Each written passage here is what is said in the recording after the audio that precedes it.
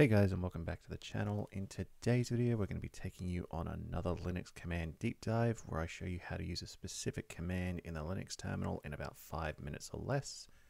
In today's episode we're going to be looking at how you update and upgrade your Debian-based operating system like Ubuntu, Kali Linux, Linux Mint. These are two very simple commands.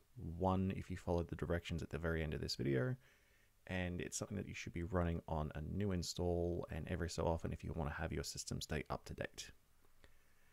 Some distributions have a GUI where you can install everything through something like software update, but you can do everything through the terminal window. So the first thing you want to do is you want to go to your terminal window and you want to type in the following command: sudo apt-get update. So sudo is super user do, apt is the package manager that is used in Debian-based distributions. This command gives you the latest information from the internet, any updates from the distribution, any third-party software that you've installed or configured. Don't let the name fool you, however, it only updates that information. It doesn't download that information. It's just telling your Linux distribution, here's what I found, here's where you can find it online, here's where you can download it.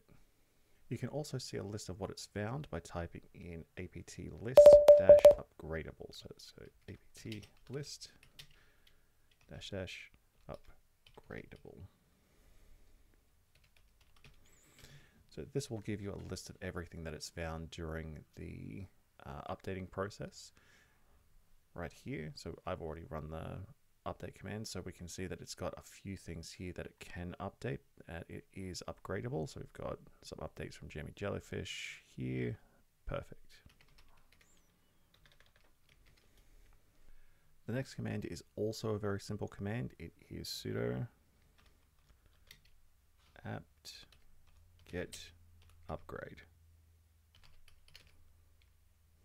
Now this is the meat and potatoes of staying up to date. This downloads and installs any updates to the system that it would have found during the sudo apt-get update command.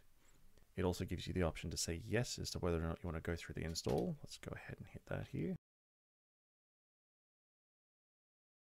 So yes, here at the end it says, do you want to continue? Yes, no. So you can go ahead and type Y or N if you want to go ahead and continue with the update. So I'm going to hit no, N here to say no and clear this. You can automatically accept this by adding -y to the end of the command. So if we go ahead and clear it up,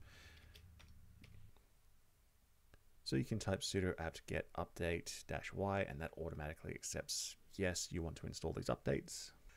Another thing that you can do is that you can simulate the experience, meaning that if you want to see what happens during the install, but you don't actually want to change anything, just to see if you have any conflicts during the install, you can do that by typing --dry-run, or the more simpler version of that is just -s for simulation. And let's go ahead and run that simulation here, and it's going to run through everything here.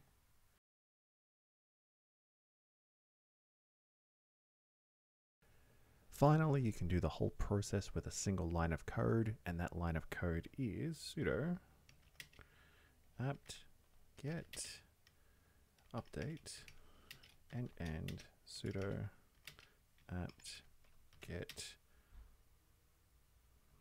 upgrade -y. And what this does is it checks for updates automatically and then installs them. And depending on how many updates you have, it might take a few seconds or it might take a few minutes. So if you have something else to do, go ahead and do that. And by the time you come back, it should be done. But that's really it for installing and updating on Debian-based distributions today. I hope that you've learned something from the video. And if you did, please like and subscribe for future content. If you have any questions or suggestions, go ahead and leave them in the comments down below. Until next time, keep learning and take care.